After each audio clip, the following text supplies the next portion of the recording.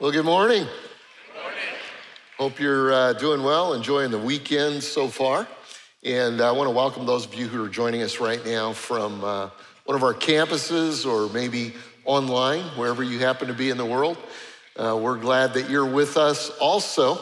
So school's out. How many of you are happy with that? Anybody? Or I think it's out for most people. Or maybe it's not. Okay, maybe school's okay. Well, in order to celebrate school's out for my grandkids, I decided to do a grandfather-granddaughter date, okay? We have 7 I limited it to teenagers. We have 7 teenage granddaughters. We wondered what this time would be like, when they were born several years ago. But it was great, but that was a little bit overwhelming. It sounded like, have you ever done something that sounded like a good idea? And then you went, how in the world are we gonna pull this off? So I recruited Grandma, who's kind of the queen of everything in our house. And the girls thought we were gonna go get something to eat and then maybe go have some quality time together at a park or something, Grandma says, why don't you surprise them with a shopping trip? And so I did. And so here it is. So we took all 7 of them downtown Charleston. We went to a reasonably priced store. If you own the store, it's a little advertising for you right now. But and then I gave them a limit, right? I gave them 45 minutes and a limited amount of resources. And we fudged on the resources, I'm gonna tell you that. They did pretty good. But we had a great time. And it made for a great picture. I mean, I put this on Instagram, as a highlight reel. And it just made a great picture. Now, how many of you know that not every family picture is that great? You familiar with that? We don't put them up when, we were arguing and cussing at one another, and this is kind of what it looked like. We don't do that on social media. Some of them are really awkward. I went through and I found some awkward family pictures. Have you seen any of these? Like this one, I don't know what they were thinking. I think it was his idea, but it's Memorial Day actually, and they were going to the Indy 500. So that's what that was about, not a good idea. This one I thought was interesting. Because do you ever try to figure out, I don't know these people. I'm sorry if you're here or you know them, but this had to be Dad's idea because he's like lit up. It's kind of goofy Dad, right? Hey, let's open our mouths and let's, just smile. And Mom's going along with it, but she kind of likes it, I think. She's really into it. And the brother is like, wow, that's not what I want to do. Now, this one, Dad's a little bit different. Dad's he's barely there, right? Mom's idea. And Junior here's got about 1 digit right up the nose. And how many of you have ever done a family picture where you didn't want to pay a photographer, so you put it on a timer? Have you done that? Sometimes it can happen like this. I mean, she's running like crazy, but it's not working all that well. Here's one just for nostalgia. This is one of my family pictures. This is my dad, my mother. Dad's just getting ready to go on the road as an evangelist. He did that quite a bit in his life. And so this was kind of a cover picture for an album he did. My sister, my brother, what unfortunate choice. Do you ever look back and go, what were we thinking when we were wearing that stuff? My youngest brother, Chris, who I barely knew, and here's your rock star wannabe pastor during those years. Yeah, right. But here's the deal. Relationships can be challenging. Would you agree with that? Do you agree with that? There were times at Seacoast, I've told you guys this before, we have a great family picture right now. The one I posted I thought was fun, and this is a good time for our family. But families are kind of like photo albums, and you have family pictures at various points, and some of them are good, some of them are not. There were times in the growth of this church where we would have a family relationship series on the books, and I would just kind of strike through that and say, no, it's not going so hot for us. I'm not going to get up and tell everybody else how to do it. It just goes that way. Relationships are tough. Families, I have multiple friends right now who have family members that aren't speaking to them, or their family is divided. Some of you can relate to that. Often it's about politics or faith. And it's a really, really hard sad time. I have friends that have the same thing going on. I was talking to a guy just the other day, and he said, I have a guy that we were so close, and a best man in a wedding and all that kind of stuff, won't even talk to me anymore. Just divided. It happens with our coworkers, you see it. It happens in churches. Obviously, you guys know, if you come here to Seacoast, that I spend most of my time at a retreat center here in town for pastors. Over 1,800 have come now, and you guys support that. That's awesome. And, we see amazing things happen. But one of the common themes is that church hurt. And we hear it from congregational people, and some of you have been hurt by churches. We hear it from pastors. And oftentimes, what I'm hearing about since we started 3 years ago is, Greg, there's an election coming, and it just tore our church up, 4 years ago. How do we handle it? We have people that won't talk to each other, or, longtime friends that have left. How do you handle that? Relationships are difficult. Whole denominations, you can read it, denominations are splitting or on the verge of splitting. Difficult. Our country, we kind of know how polarized that we are. And here's my question: why can't we just all get along? Huh? Would you agree with that? Why can't we just all get along? Well, fortunately, the Bible has something to say about that. In fact, in James chapter 4 and verse 1, it asks that question: what causes fights and quarrels among you? Why can't we just all get along? And then he answers it. Don't they come, the fights and quarrels, from your desires that battle within you? How many of you would agree with me that desire is not necessarily a bad thing? God created us with desires. There are just desires that are not helpful. Desires maybe to be first. And he talks about that in the scripture. We have a desire. I want to be preeminent. I want to be first. And to have ambition is not a bad thing. It's selfish ambition. How does this impact everybody else? I want to be first. I want more, a desire for more. And so it gets even worse if I see you with more, you prospering, you doing well. I don't see myself doing as well. And so that stirs up emotions internally at first, and then externally with some attitudes, and then we've got a division going on. I have a desire to be seen.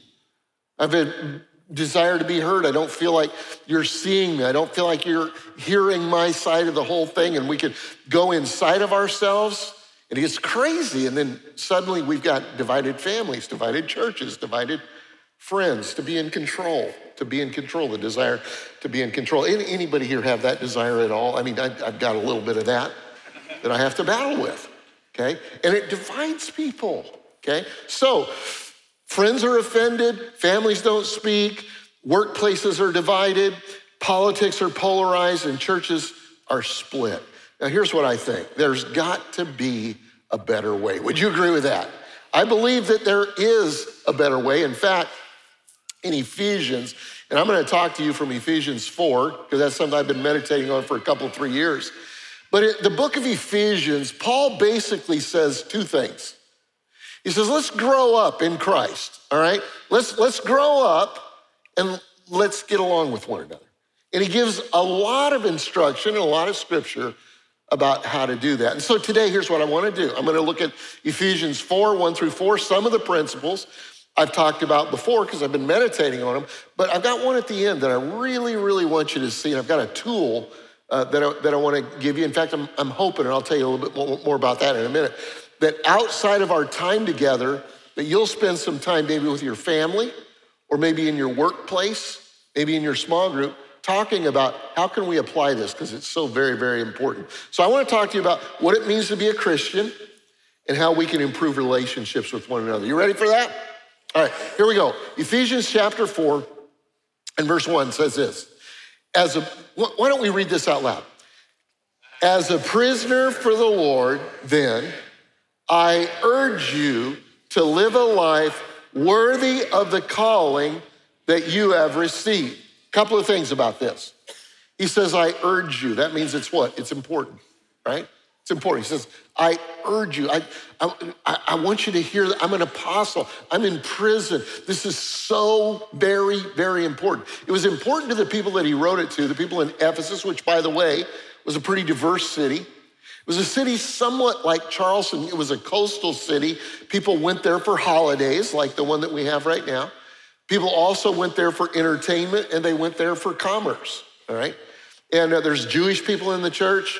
There's Greek people in the church because the Greeks had, basically dominated the world for a little while. Then the Romans took over, so there's Romans in the church. Very diverse. And he says, listen, it's so important for the cause of Christ going forward. And I want you to look at this message from that point of view. It's not even necessarily about today. It's about going forward. Going forward. It's the people that follow. It's the world that desperately needs what we need to be living. And he says, I urge you to live a life according to what? Worthy of your calling. So here's the question, what's your calling? What's your calling? I have people down through the years that have said to me, I don't know what my calling is. What if I go through my whole life and don't know why? Who was it? Mark Twain that said, two most important days in your life, the day you were born and the day you figure out why, right? And people go, I don't know what I'm called to be. I'm gonna settle that for you right now. It's so exciting, okay? Here's what you're called to be. If you're a follower of Christ, you're called to be a believer. You're called to be a Christian, okay? That is your calling. You're called to bring the kingdom rule of God, love, joy, peace, patience, kindness, goodness, long-suffering, all of those things. You're called to bring that into every environment you go into. You went to Starbucks this morning, I can tell. No, that's our coffee probably. Whatever. Ours is better. But if you went to, so even ours, if you went to Starbucks or went to our coffee shop and wherever you happen to be in one of our campuses, in that moment that you interacted with that barista, I went to a coffee shop earlier this week and I thought it'd be right in, right out. Are you ever like, you time it where you don't have much time? I'm going right in, right out. I'm speaking somewhere and I go right in, right out, and it wasn't right out. And I could tell that barista was kind of, and I'm going like this, and I'm thinking, you know what? I'm not living according to my calling because I'm bringing chaos into this situation. I'm not bringing the love, joy, peace, patience, kindness, goodness of Christ. And so I kind of settled myself. And I thought, my goal is to live according to my calling, and I'm gonna add value to this barista rather than make her life more difficult because she's overwhelmed. You understand what I'm saying? We come into a room, we're not a thermometer where we kind of just, here's the temperature, and I'm like that. We're a thermostat, we set the temperature of the room. So that's what it means. As a prisoner of the Lord, I urge you to live a life worthy of being a believer, worthy of being a Christian, worthy. So you're gonna bring the kingdom rule of God into every environment that you're in. That's what he's saying. Now, how do you live your life worthy of the calling that you have received? I am so glad that you guys asked that. Here we go. All right, 3 things. I'm gonna barely touch on 2, and the third one I'm really excited about giving you a tool that I think will help you in this. Here's the first one, and I call it how to act like a Christian, all right? How do you think, just by the way, how do you think more Christians need to know how to act like a Christian? Anybody? I think the thing that our world needs right now is a more accurate reflection of Jesus. Okay? And so that's what we're gonna try to help you with here. So in verse 2, he says, verse 1, he says, act worthy of your calling. Verse 2, he says, be completely, say completely together. That means completely. Be completely humble and gentle. And here's the principle. Be totally committed to personal humility. What if we had a whole world full of Christians who were personally committed, or who were radically, totally committed to personal humility? Do you think that would help things? 3 of you think that would help things. I'm gonna talk to the campuses in a minute. How many of you think that if we were totally committed to personal humility, it would help relationships. Anybody believe that? Okay, all right. Look what the Bible says. In Philippians 4, he says, do nothing. Say nothing together. Nothing. It means nothing, okay? Do nothing out of selfish ambition. I mentioned earlier, it's okay to be ambitious. I'm ambitious. I want to be ambitious. But there's a difference between ambition, godly ambition, and selfish ambition, which doesn't care about the people around us. How's this going to impact everybody? I don't care, I want it. Okay? It says, do nothing out of selfish ambition or vain conceit. Rather, in humility, value others above yourselves, not looking to your own interests, but each of you to the interest of others. Okay? That's the pattern. That's the pattern. How you doing? How you doing? Look, here's the phrase that pays. Billy Hornsby taught me this years ago. You might be right.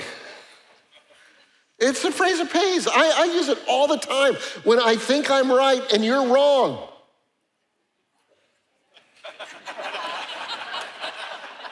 You've heard me say at Seacoast before, you don't have to agree with me on everything. You have a right to be wrong. Okay, that's just kind of how it is. And I say that funny because that's kind of how we live. It's, you have your, but in my mind, I'm right. And every time I come into one of these potential conflict situations, Billy Hornsby, God rest his soul, comes to my mind when he taught me, Greg, learn this phrase, you might be right. Because the first time you say it, you know good and well they're not right. You're right. I'm right. I'm right. But if you practice it and you practice it and you practice it, you don't have to agree with them. You just have to maintain this idea that there is a slight glimmer of a chance that they may have some insight on this.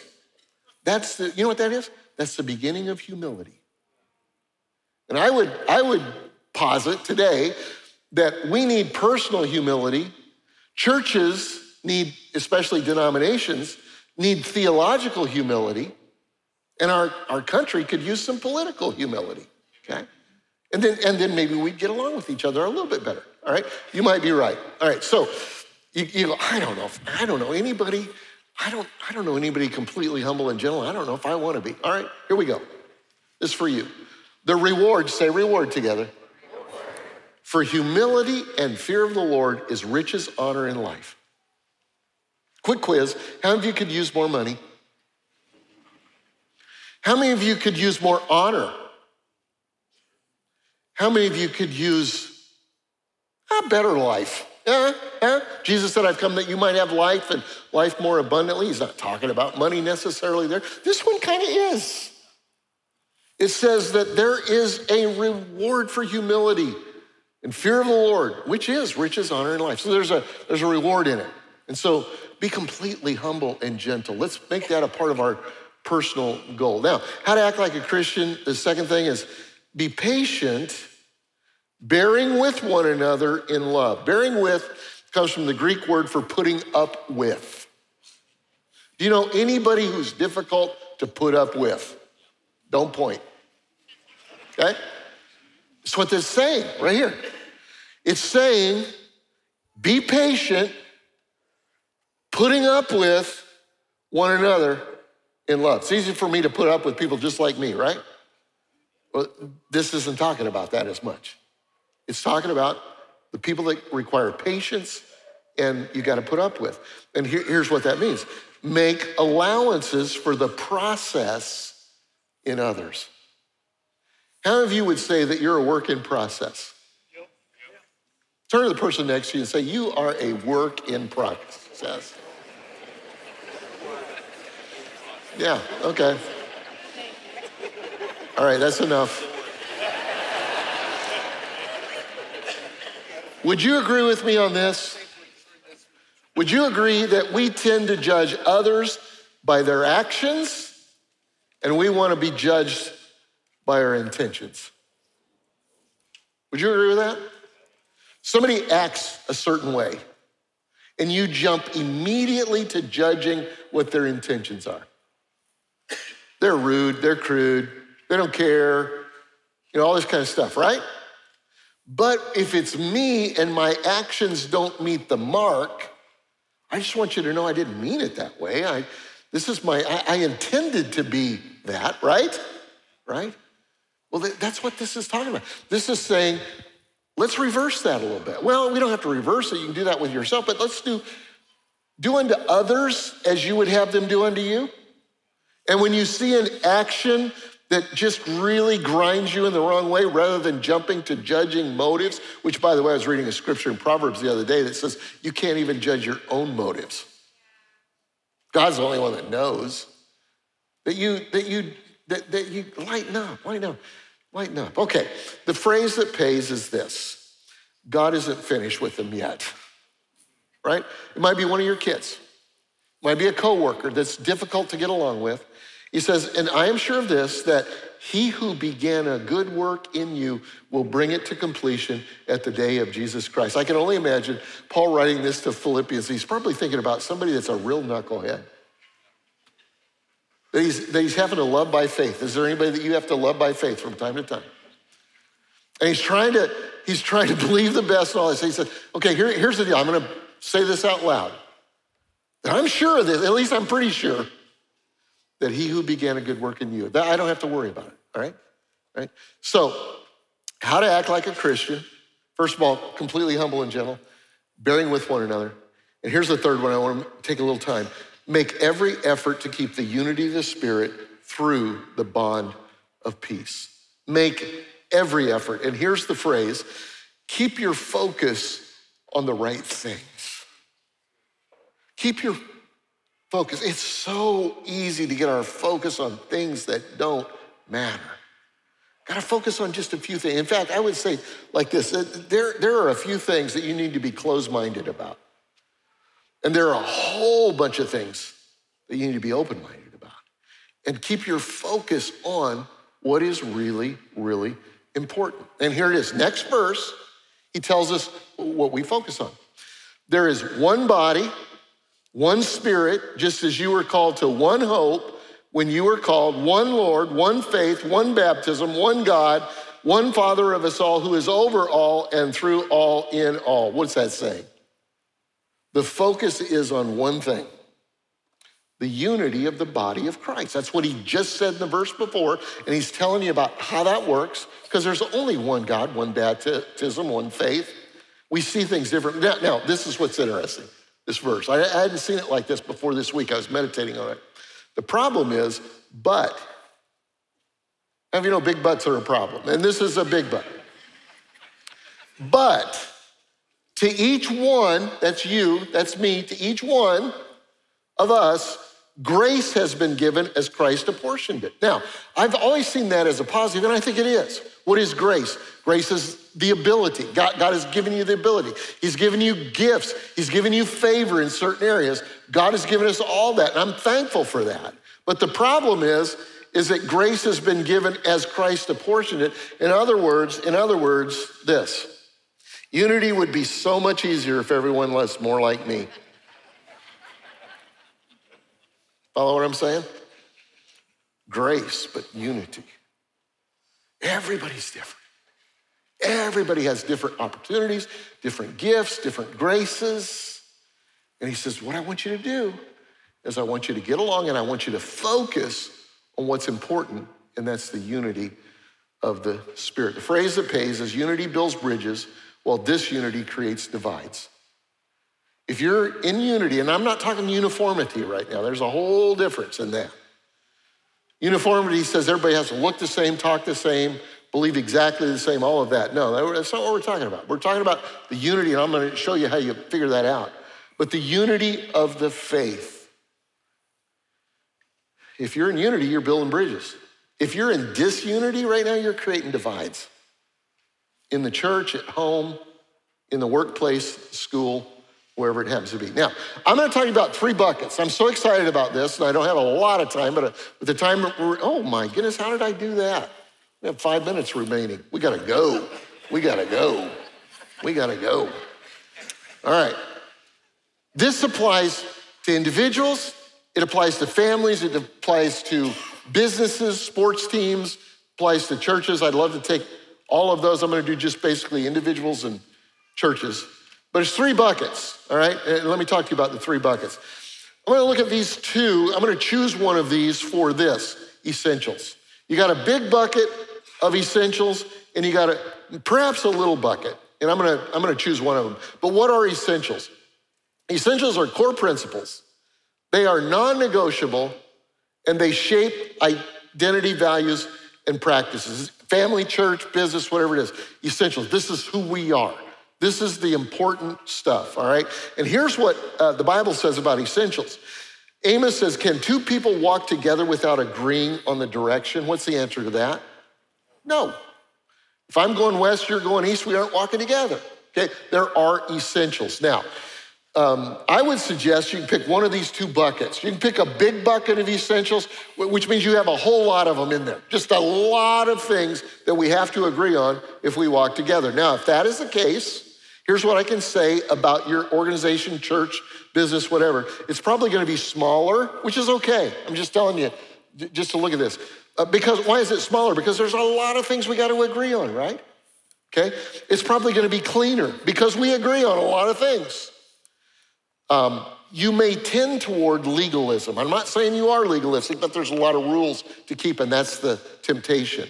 Now, if you switch over here to the smaller bucket, here's what I know about your organization. It could be bigger. It's one of the reasons that Seacoast has grown like it should, or like it has over the last several years. There are a lot of reasons for it, but one of them, we've been very intentional about keeping this bucket real small, okay? Real small. And the smaller the bucket, the more people, probably can it's gonna be messier though. I can testify to that, okay? It's gonna be messier.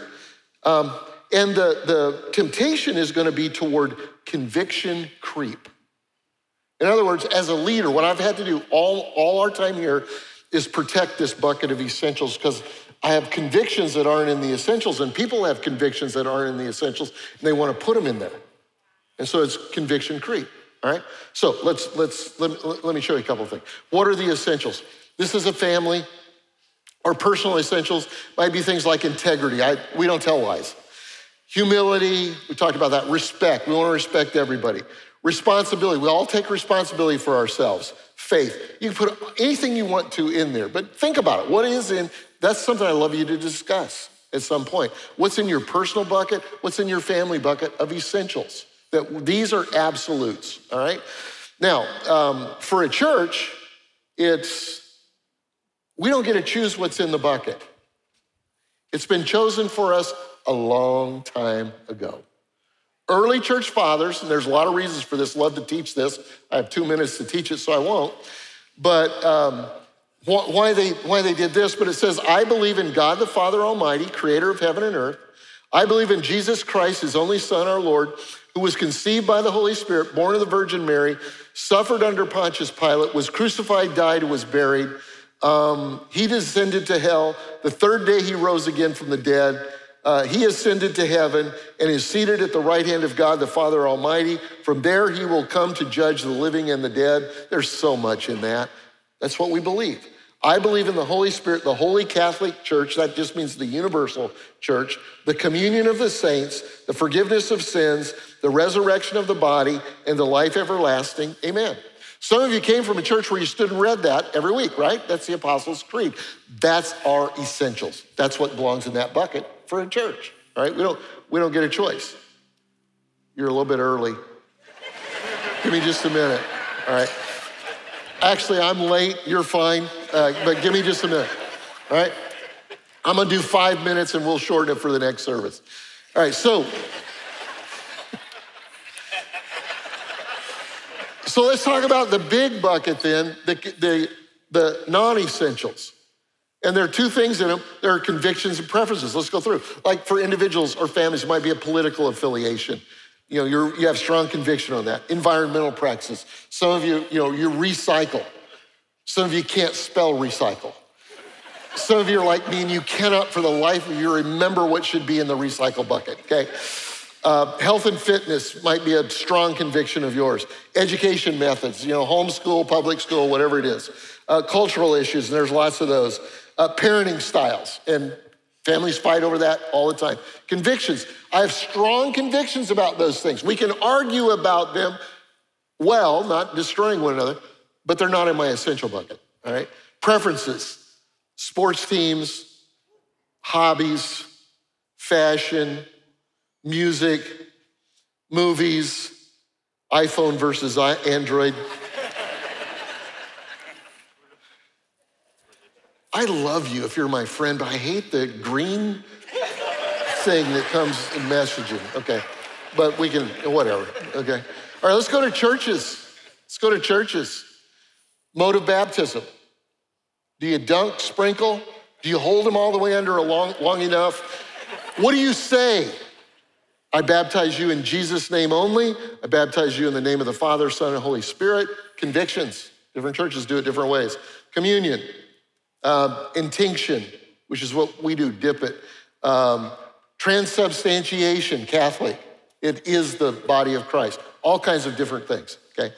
Church governance, Presbyterian type. We've got elders. Congregational type, you're Baptist. All kinds of different ways, all right? And every one of them think they're right.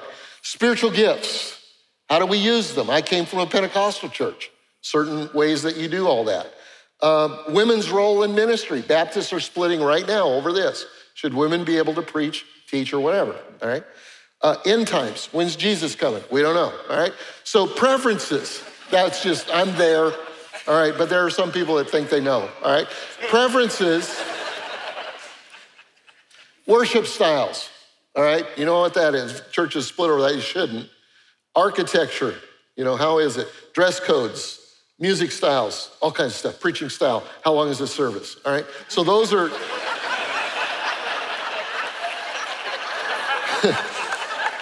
stop it, I'm over by a minute and a half, come on. Why do we do that, by the way? Why does it matter? Because we have 3 services and we got 1 hour to do it in, and they're gonna cut the worship back just a little bit, we'll be fine. So what do you do about these? What do you do about these? Romans 14, accept the one whose faith is weak without quarreling or over disputable matters. What are disputable matters? The Apostles' Creed? No. That's absolute. Everything on this board and a lot of other things you can think about are disputable matters. What does he say? Don't quarrel over them. How do you do that? Accept him whose faith is weak. Whose faith is weak? The other guy. Your faith is strong, okay? That's a whole message too. Then he goes on, you then, why do you judge your brothers or sisters? Good question. Or why do you treat them with contempt? For we all stand before God's judgment seat. He's talking about a church. They're arguing because some of them are Jewish and they're keeping Jewish food laws and Jewish holidays. Others are Gentiles. They don't have a clue about any of that stuff. And they're fighting over it. And he says, don't fight. Different issues, same stuff today. Therefore, let us stop passing judgment on one another.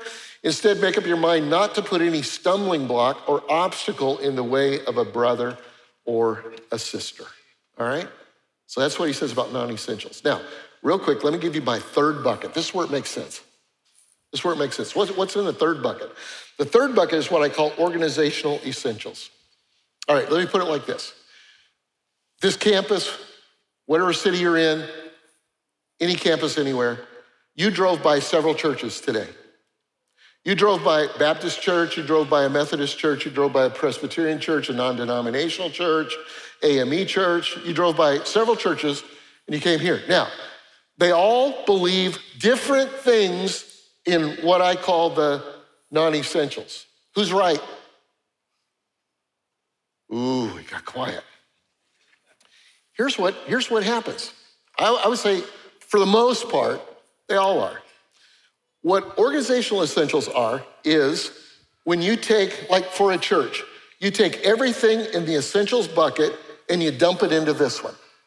Everything. And then you take a few things from the non-essentials that you feel really strong about. Women in ministry, governance style, take those two, right here you got a Baptist church for the most part, all right? Or you take all of this, dump it in here, another view on women in ministry, a view on the gifts of the Holy Spirit, how it's used, what baptism of the Holy Spirit means. You got a Pentecostal church, all right? You can mix them all up every which direction. That's okay. I think it's okay with a business. You have to go, here are our core beliefs, and here are a couple of things you got to do in order for, I think it's okay for a family. Here's where the problem is. You're going to see it real quick. When they put a tag on that says, we do it right. It's like this. This is Lowe's. We're advertising Lowe's today. Back of the bucket. Do it right. Now, they don't say we do it right, or Home Depot would have a problem with that, all right? But when we say we're the only ones who do it right, you got a problem. I heard a joke. Can I tell a joke real quick? Guy dies, goes to heaven. St. Peter meets him at the gate, shows him around. And they go to this one area, and it's real loud, noisy. They're worshiping. Brandon Lake's leading worship, all this kind of stuff. It says, who's that? I said, well, that's the Pentecostals, Charismatics. They worship. Great. Go to another area, and man, they got Sunday school, and it's organized. I said, here's the Baptists. So now you're going to have to be real quiet when we go into the next area. So why do we have to be quiet? They say, well, they think they're the only ones here. They do it right. They think they're the only ones here. And that wasn't very good telling, but I'm doing it quick. Some of you grew up in a church like that. We're the only ones that do it right. Well, see, when you do that, you're calling everybody else heretics, and you're dividing the body of Christ, okay? Families, businesses, same thing. It's all right to have your organizational bucket, but when you move from you might be right to we do it right, then you're dividing the body of Christ, and you're dividing the family. Does that make sense? That was worth waiting for the whole time. In essentials, we have unity. In non-essentials, we have liberty. In all things, we have charity. I didn't make that up, but I agree with it. Here's the deal. We must get this right, because the enemy of the church is working overtime to divide and conquer. You just watch in the next few months. You just watch. I'm preparing you for what's happening, all right? We're not gonna go for it. We're not gonna go for it. We're gonna keep humble. You can play now. We're gonna keep humble, right?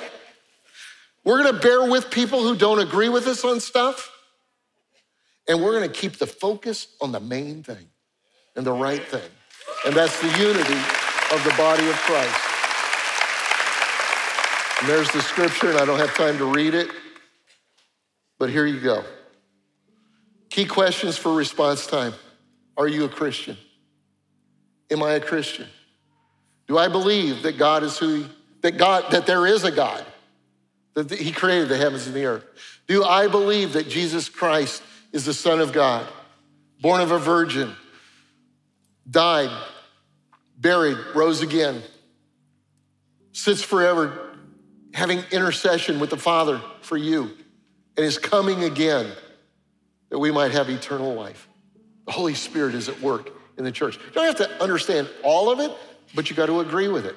By the way, if I want to start a new church, and I say, I like most of the Apostles' Creed, but not all of it, I can call it a church, but it's not Christian, because that's absolute.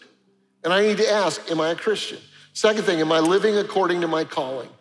Am I completely humble and gentle, or prideful and harsh? Am I making allowance for the process in others, or canceling people who aren't like me? Am I focusing my efforts on the unity of the faith, or am I dividing the body of Christ? Let's pray. Father, I thank you today for your grace, your goodness to us. God, I ask that your kingdom would come during our response time right now. God, that you would make it very, very clear in our hearts where we are. Lord, lead us to a place of repentance. We want to be gentle and humble. We want to be accepting of our others, and we want to focus on what's important. God, I pray that your kingdom would come, your will would be done. In Jesus' name we pray. Amen. Amen.